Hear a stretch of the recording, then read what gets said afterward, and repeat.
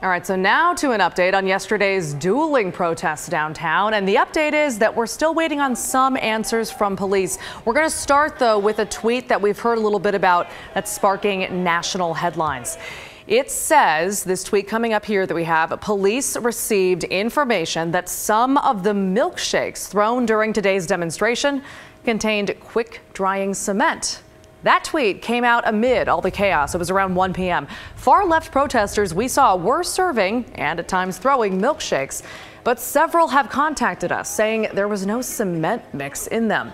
We reached out to Portland police asking how or why they made that determination. They emailed us saying that they got a tip that there was cement mix in some of the milkshakes and that a lieutenant saw what appeared to be drying cement on one of the cups.